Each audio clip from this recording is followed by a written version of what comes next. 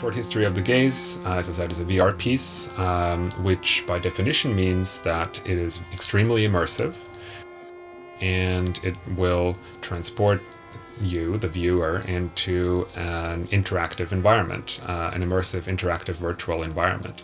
So everything about the piece is designed to really require the input and participation of the viewer.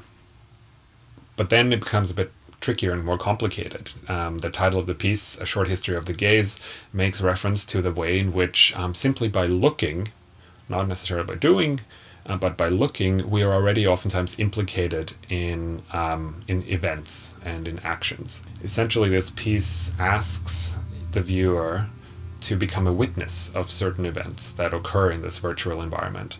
And how do you do that? Well, either by looking at them or by not looking at them. And this triggers a series of very interesting and quite complicated questions about what sort of agency we have as viewers, as witnesses, as players, as users of interactive media in virtual environments.